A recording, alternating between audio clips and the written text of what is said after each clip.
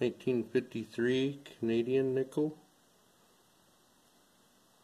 It's got looks uncirculated.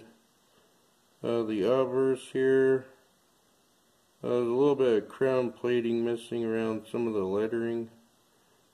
A little something on the cheek. I don't know if that's plating missing or dirt or something. But it's a shoulder strap version, and there's mint luster on both sides. Trying to get it to show that in this lighting. It's got full mint luster. This one's in really good shape. Probably high MS condition. Well, there's the obverse. The lighting's coming in from one direction, so it'll be hard to kind of show the mint luster on this one.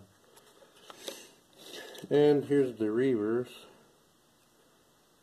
The back of the beaver there, it's missing a little bit of the chrome. I think this is the near leaf version. The leaf's about touching the rim there.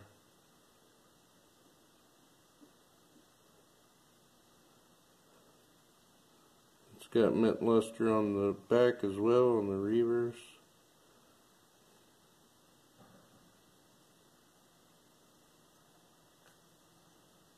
Hard to show it without the light directly over the top of the coin, the mint luster. It's also missing a little bit of chrome, it looks like, around the lettering. Got the back of the beaver there. It doesn't look worn at all, so it's just missing some. The plating. And the leaves. This must be the near version. It's almost touching the rim tentacles. There's the reverse, and there's the obverse one more time. This one seems decam proof like quite a bit.